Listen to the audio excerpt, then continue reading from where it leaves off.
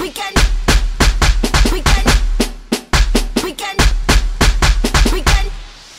Hi, I'm celebrity dog trainer Inger Martens, and here's your pause for a minute quick tip for little dogs who bark their head off all day long in your apartment while you're at work.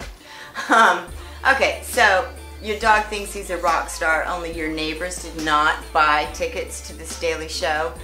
This is a problem for many dog owners, and I'm sitting here with my dog client Perez Hilton, and we have a few tips for you.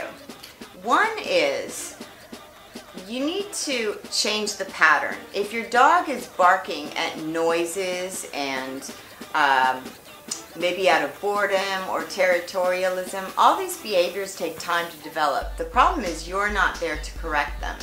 So in order to solve this, we have to change the pattern.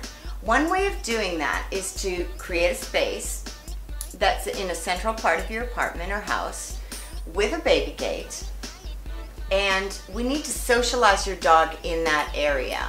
And you need to think spa, 4 seasons. Put a cushy bed in there, put water, toys, take your dog outdoors, make sure he's gone potty, and give him a delicious bone to chew.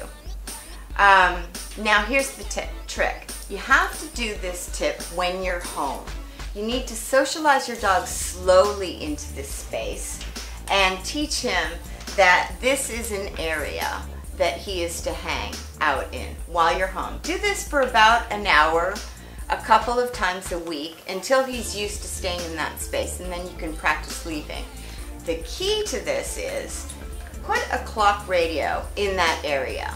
Now, what this does is putting on the radio associates a positive trigger to you leaving. The baby gate allows him to see out and not have separation anxiety when you shut the door. And by doing this, when you're home, teaches him a new ritual on how to hang out. I'm Inger Martens, and this is my pause for a minute quick tip.